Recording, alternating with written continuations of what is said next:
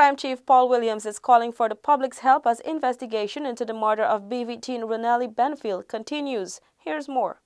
In his call for the public's assistance, Crime Chief Williams assured that any information received will be treated with the strictest of confidence. I'm still appealing to the public out there.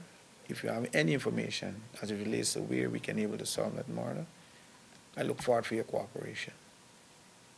But we are still working very seriously in terms of solving that murder. And by God's grace, I hope we do.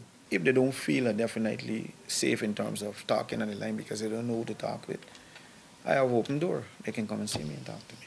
He reiterated the importance of the public cooperating and partnering with the Guyana Police Force. If the public really and truly want crime to be under control, it simply means that their cooperation are totally paramount. Because if they don't, many times we can only be reactive. Despite as much as we want to be proactive, okay, we can only be reactive.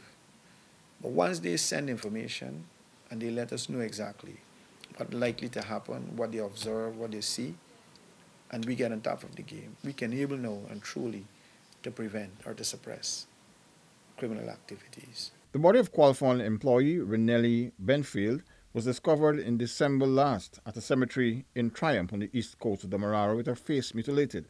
During investigations, the police had arrested but later released several suspects from the surrounding community. Paul McAdam for InfoHub.